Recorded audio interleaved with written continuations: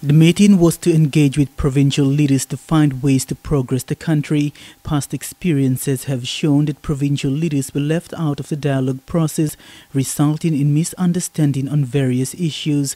The government is now taking proactive steps to resolve this.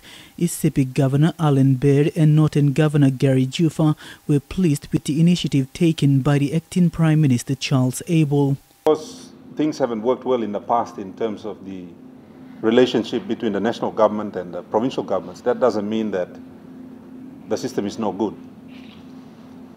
I think nowadays, with much better educated governors, and I'd say the same for generally members of parliament, you have a great opportunity to agree on how to make things work. In terms of the concerns that we have and how we can work together to find solutions for a lot of the problems that we as a nation are facing. Both leaders want to see a more diversified economic sector and effective public service machinery that can help develop their local economy. Mr. Baird is keen on the agriculture sector as a development tool. Because if you want to diversify the economy, the question is, where do you start? For me, it's always been agriculture.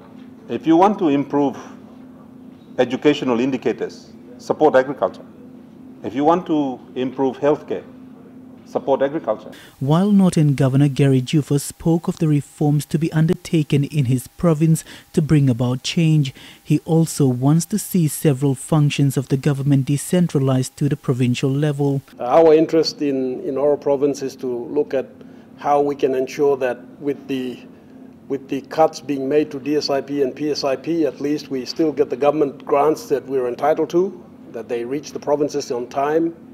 We are looking at restructuring our administration, the public service machinery. How do we rebuild that organization so that it can be an effective machinery for delivering the development agendas that we have? Mickey Cavera, NBC National News, Port Moresby.